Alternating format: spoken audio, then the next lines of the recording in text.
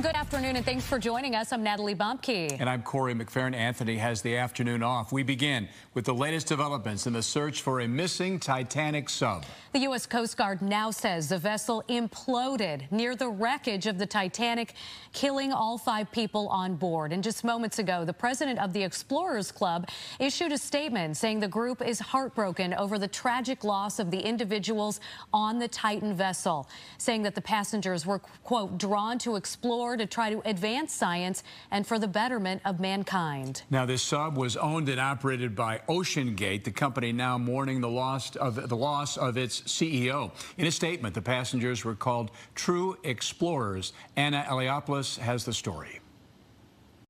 The debris is consistent with a catastrophic implosion of the vessel. The multinational search for a missing tourist submersible discovering a debris field near the Titanic wreckage on Thursday. The findings come on the same day the U.S. Coast Guard estimated oxygen would run out for the Titan sub and its passengers. We found 5 different major pieces of debris that told us that it was the remains of the Titan. Within that large debris field, we found the front end bell of the pressure hull.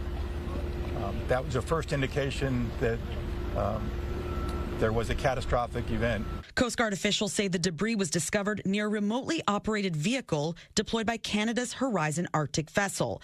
It's one of multiple air and sea assets that have been involved in the search, including an unmanned underwater robot that arrived aboard a French research vessel. They're typically designed for research or work on underwater oil wells or underwater cables. The sub vanished on Sunday along with 5 passengers, including a British billionaire, French mariner, and members of a prominent Pakistani business family. One of the sub's former passengers described safety concerns aboard the vessel. Some dives before, they got problems with the battery systems by 1,600 meters. The sub's operator, OceanGate, reached the Titanic wreck for the first time in 2021. Anna Eliopoulos, Fox 32 Chicago.